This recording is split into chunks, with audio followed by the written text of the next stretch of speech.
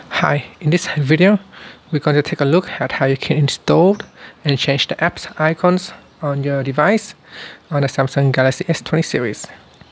Now first tap on the home key to go back to your home screen, and then tap and hold to the home screen, then tap on themes, then tap on icons tab at the bottom here. And at the top here, there are features tab and top tab, so you can switch between them. Features are like the most popular icons that has been downloaded. Or you can go to top, and you can then there are two different type, either pay or free. You can tap on the drop down here, and then you can choose all, paid or free. You can tap on the free if you don't want to pay at the moment, and it will filter out all the free icons template that you could use.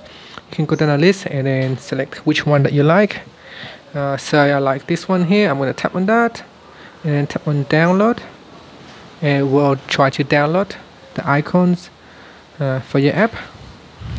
And then after that, you can tap on the apply button and then tap on applied, and this is what it looks like now. And just wait, and then that's it. So those are the news icons right here. If I go into apps, you can see some of the icons will apply to the built-in system. It might not apply to some of the third-party apps icon, but however, it will apply the changes to your system default icons. And that's it. Thank you for watching this video. Please subscribe to my channel for more videos.